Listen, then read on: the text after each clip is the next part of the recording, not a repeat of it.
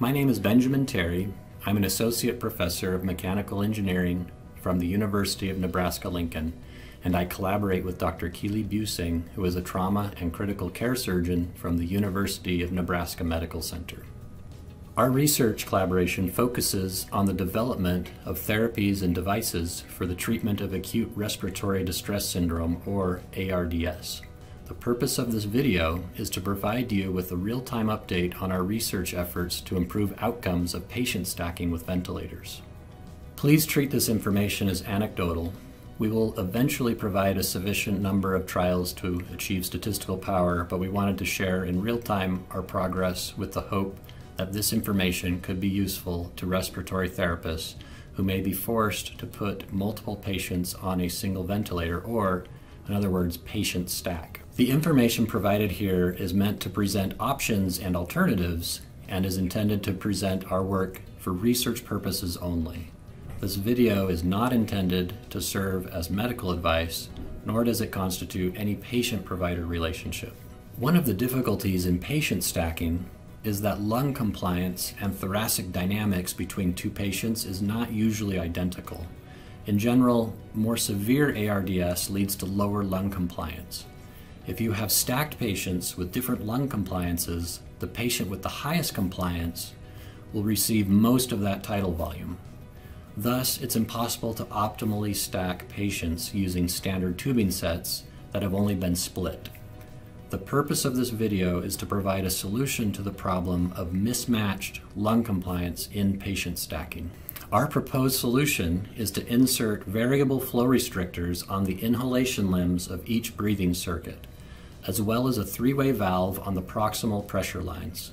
For patients utilizing a pressure control setting, this allows the therapist to decrease the tidal volume to the patient with the higher compliance. That supports the sicker patient with his volume needs without overventilating the healthier patient. Here are the steps to do this. Step 1 is open both flow resistors on the inhalation limbs. Step 2 is determine which patient has lower lung compliance. We'll call this the sickest patient. Step 3 is set the three-way valve so the vent is controlling to the sickest patient. Due to the compliance mismatch between patients, the healthier patient will be overventilated at this point, as will be indicated by hypocarbia. Step 4 is titrate the tidal volume to the healthy patient by partially closing the flow restrictor on his inhalation limb. You can titrate based on end-tidal CO2 levels, for example, or by formal arterial blood gas monitoring. As the lung compliance of the two patients changes, you can start back on step 1 in real time and readjust as necessary to optimize patient support. So that is the summary of our system and technique. What we will show you next is a benchtop simulation of the technique and 2 live animal studies wherein we stacked human-sized pigs with a large compliance mismatch. To induce the mismatch, one of the pigs had induced ARDS by administering nebulized LPS endotoxin until it reached a P to F ratio of less than 200. The other pig was uninjured and healthy. Note that our method was developed using the HT70 ventilator, which has an external exhalation valve. For ventilators with an internal exhalation valve, it would be necessary to add one-way valves where the individual exhalation limbs reconnect. This would prevent backflow from bypassing the flow restrictor. This is an image of our setup. Each individual component will be explained later in the video. This is another view of the exact same setup.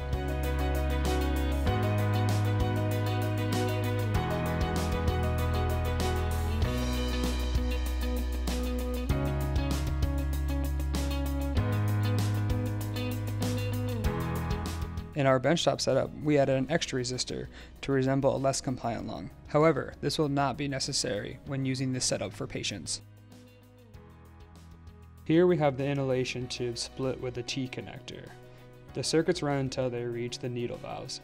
These valves can be used to control the amount of air resistance to each patient. Next, for this benchtop experiment, we have added another resistor to restrict flow into one lung, therefore modeling a low compliant lung, while the other lung has better compliance. Each patient has their own exhalation tube that are actuated by these blue external flow valves. Both patients' flow valves are connected to the ventilator with a Y valve fitting. They each have their own proximal line that runs back to the ventilator.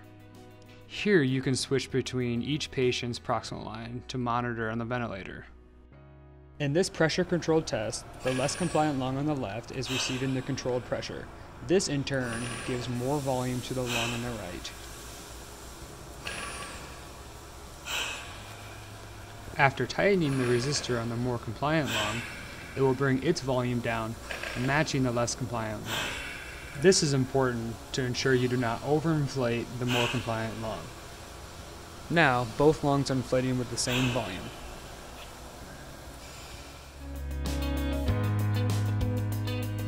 The HT70 ventilator is set up with a shortened patient circuit to prevent hypercapnia.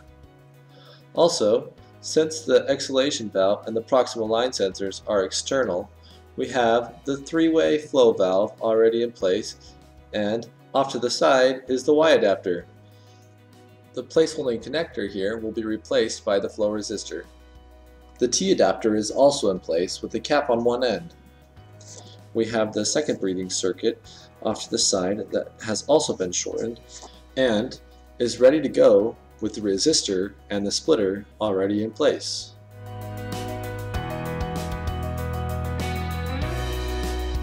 The first step for combining the circuits is to place the remaining flow resistor in line with one of the pigs by removing the blue adapter. Now we are ready to connect both pigs to a single ventilator. The cap on the T connector is removed and the second patient circuit is connected. Then, the external flow valves are connected via the Y fitting to the ventilator.